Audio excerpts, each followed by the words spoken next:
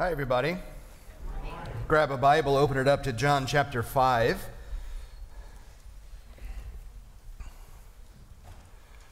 Shout out to Hunter. Well done. John is sick, so he got 2 days' notice to lead today.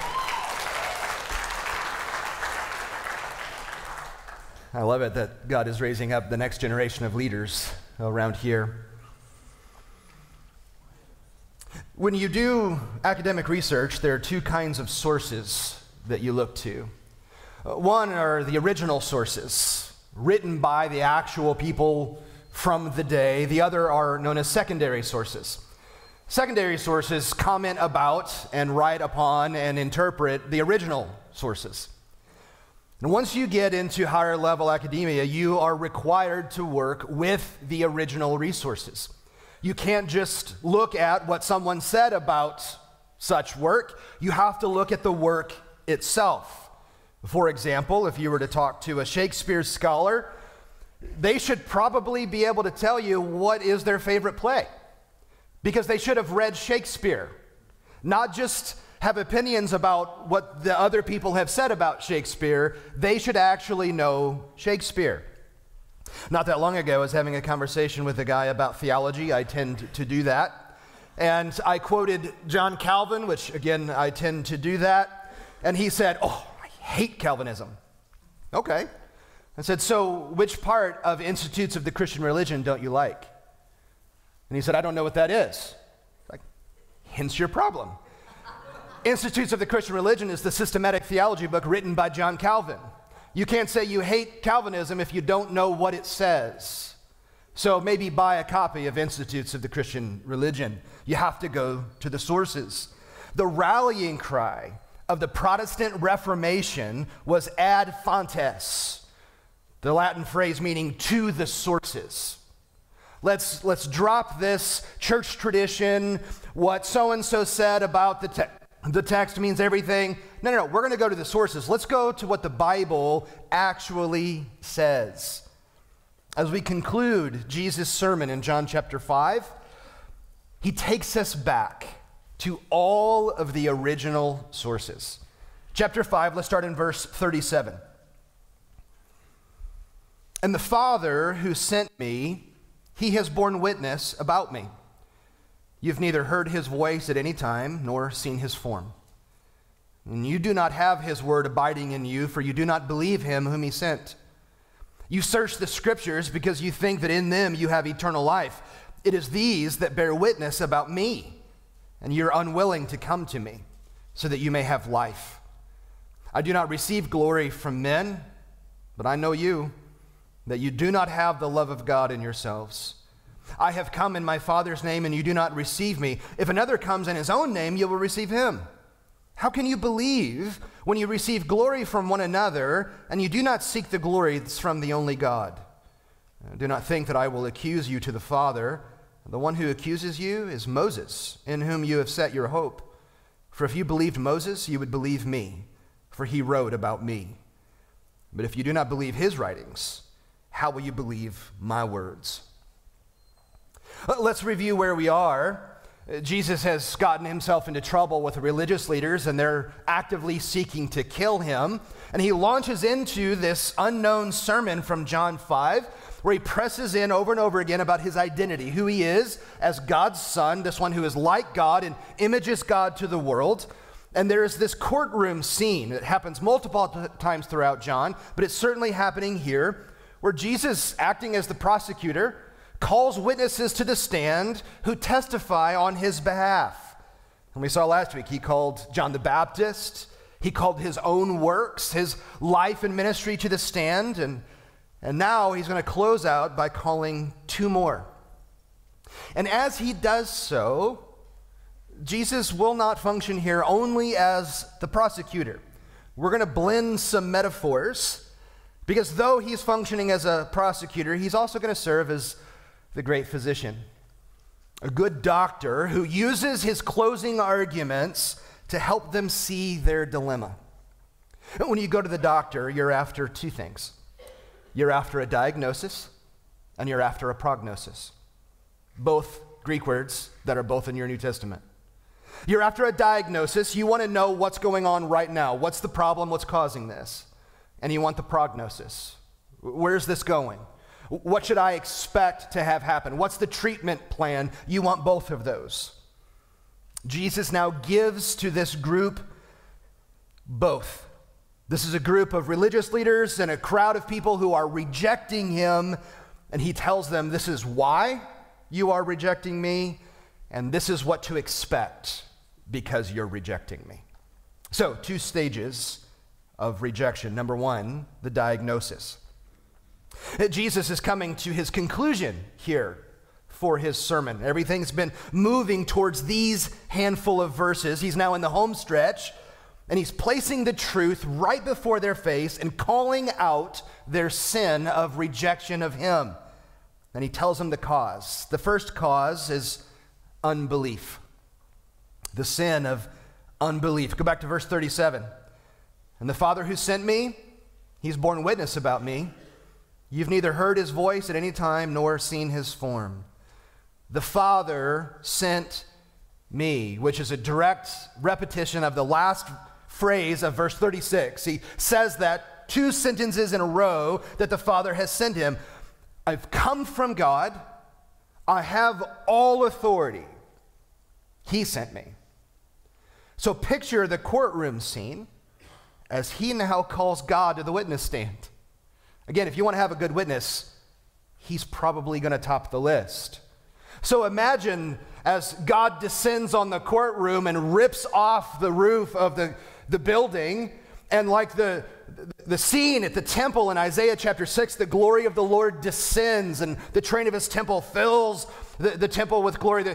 And all of a sudden, this magnificent presence of God has come and has arrived in the courtroom. Or think of the top of Mount Sinai in the book of Exodus when God descends to give the law to his people, and there's thunder and there's lightning. This has now come into the courtroom as God takes his place to testify about Jesus. When did God testify about Jesus? Well, he certainly did indirectly from start to finish throughout Jesus' life and ministry. He testifies to Jesus throughout the scriptures, testifies to Jesus throughout creation.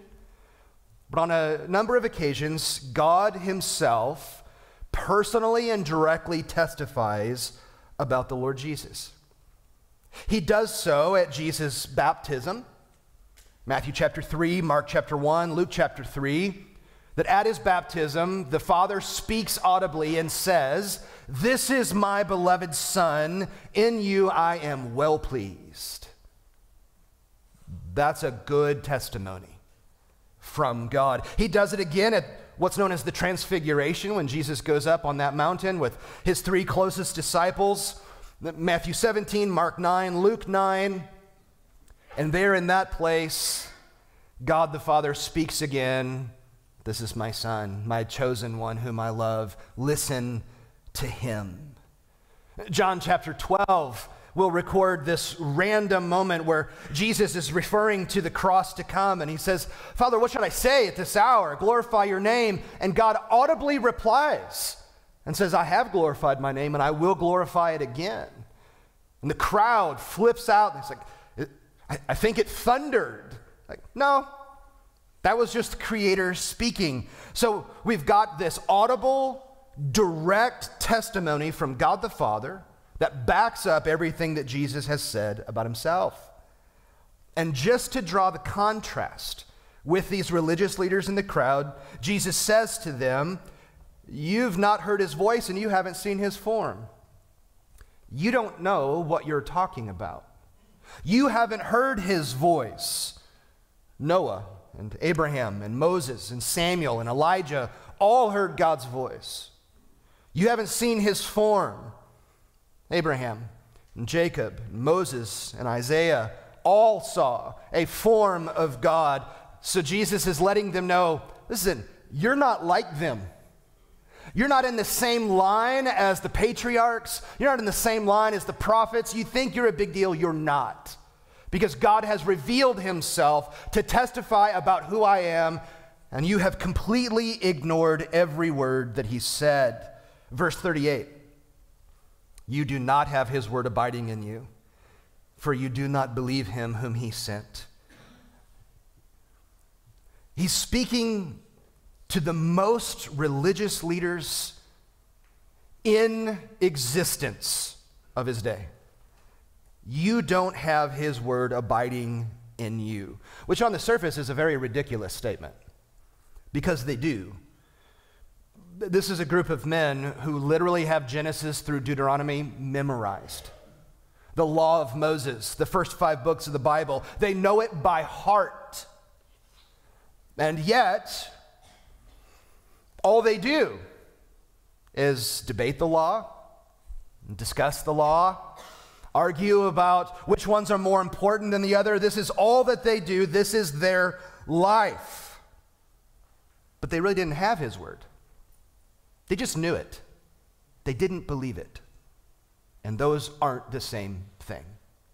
Knowing what the Bible says and believing what the Bible says is all the difference.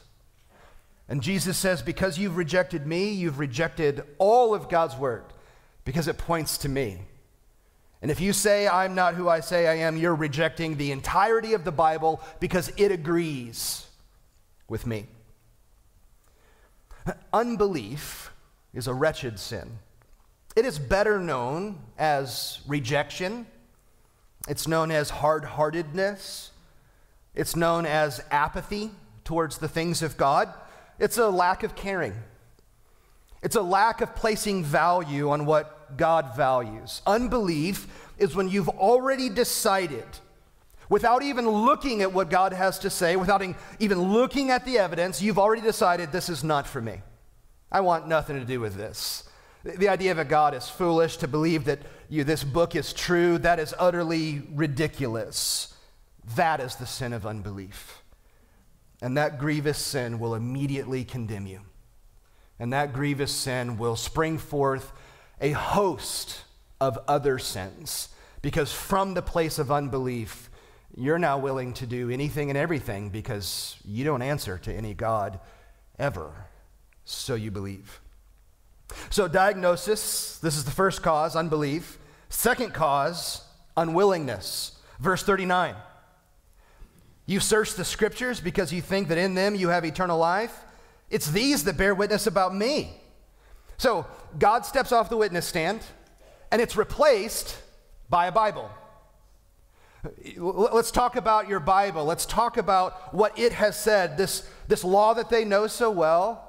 This truth of God's word, let it now testify on behalf of Jesus.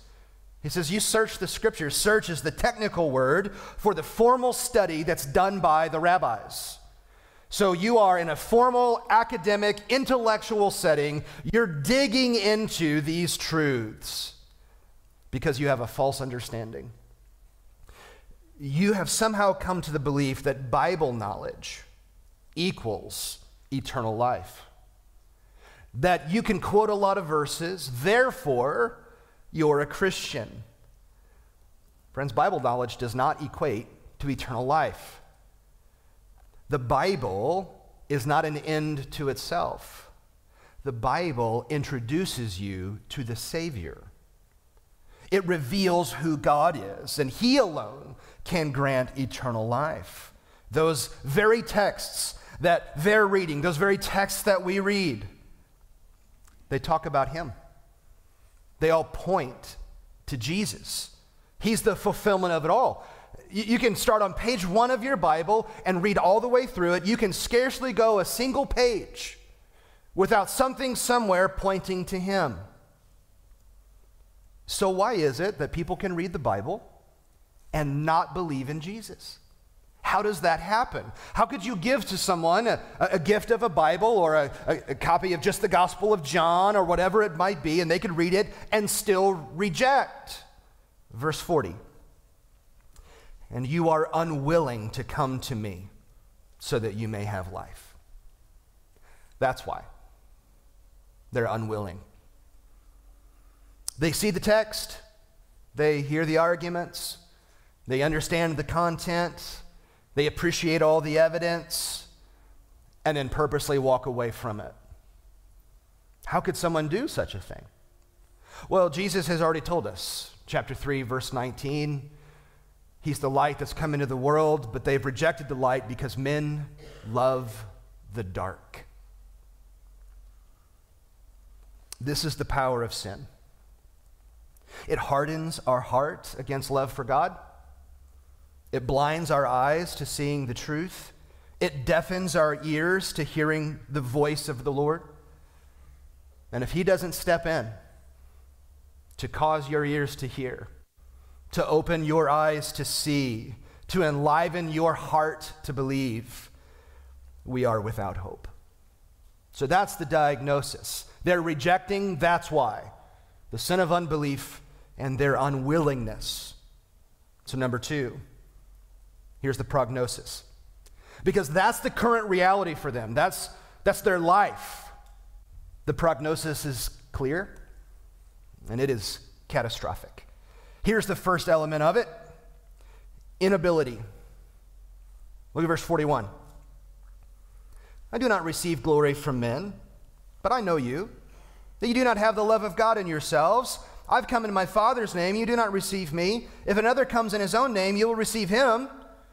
How can you believe when you receive glory from one another, and you do not seek the glory that is from the only God? I don't receive glory from men. Now, he's already used the testimony of John the Baptist, but even before he did it, he said, he's just a man. It's just John. We like what John the Baptist said. It's true. But at the end of the day, he's not an authority figure. It's not enough. God must speak, because when you anchor your identity in what people say, you're in trouble. Allow me to illustrate something that I will never live down. The picture on your screen, the first picture, is Bob Russell. Some of you may know who Bob Russell is. Bob Russell is the now retired preacher of Southeast Christian Church in Louisville, Kentucky. When I was in college, Bob Russell was at the height of his career. He was the man. Known as a great leader, a strong Bible preacher, and my personal favorite attribute of him, he is short. I resonated with Bob, spent a lot of time at conferences at his church, got to meet Bob, interned with a man who was personal friends with Bob. And after I graduated, over the years, as I've worked at a few churches, twice in the last 24 years of my career, references have referred to me as, and I quote, the next Bob Russell. Aren't you impressed? It's probably because I'm short. So the first time someone had said, he's the next Bob Russell, I had just graduated college. I was in my first real interview process with a search team, and they said to me, hey, one of your references said you're the next Bob Russell. I almost fell out of my chair. No way, but they did. I still to this day don't know who said that. And I was thrilled, and immediately in my heart I was like, I am totally getting this job. I'm the next Bob Russell. Yeah, take that. But then the search team responded with, who's Bob Russell? Cool. Well, that lost all of its power. The second time I was referred to as the next Bob Russell was when I was interviewing here. One of my references, again, I don't know who it was, said, he's the next Bob Russell. Well, after I got here, after I started, on the server was a PowerPoint presentation that the search team, made up of people from this church on behalf of the elders, had conducted the nationwide search to find the next preacher here. And they did, and to your eternal delight, it was me. And when they narrowed down the process, I was the candidate. They're going to take me to the elders for the elders to decide this is the guy or not the guy. The head of the search team created this lengthy, detailed PowerPoint presentation to present me to the guys. And they walked through the whole process and who was on the team and how they did this and where they had posted everything. And then it got down to me, and then there were several slides about me. And this is a description of him. This is his experience. And then they had a slide that said, this is what his references said about him. I'm going to show you that slide. Go ahead and put that up. It was very flattering until the last line.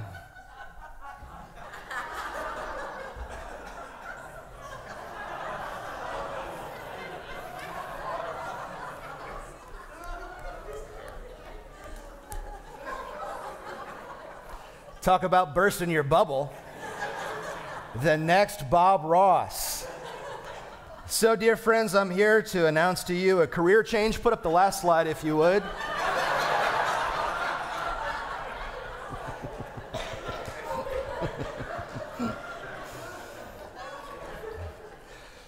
If you anchor your identity in the opinions of man, it's not going to work out well for you.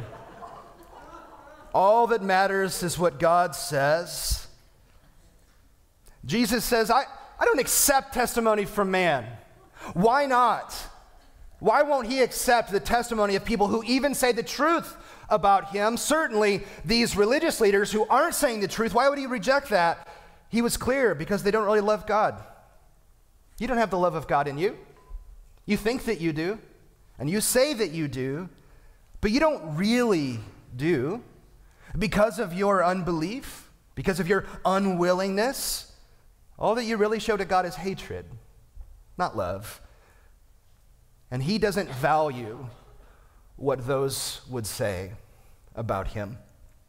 So much so, it's so bad, he says, if someone were to come in their own name, you would accept them. By their own authority, you'd accept them. But I come on behalf of the God of the universe, your God, the God of Israel, to come to you, to reveal him to you, and you reject me. Verse 44. How can you believe when you receive glory from one another, and you do not seek the glory that's from the only God? How can you believe? The answer, you can't. You can't. When you are so busy, focused on yourself, there is no room for God. Jesus said in John 3 to Nicodemus, unless someone is born from above, they do not have eternal life in them. 2 Corinthians 5:15 says that Jesus died so that we would no longer live for ourselves, which tells us that's our default posture, is to live for self. We are the standard. And as long as we're focused on us, well, there's no room for Jesus at all. Listen to how Paul put it, Romans chapter 8, starting in verse 6.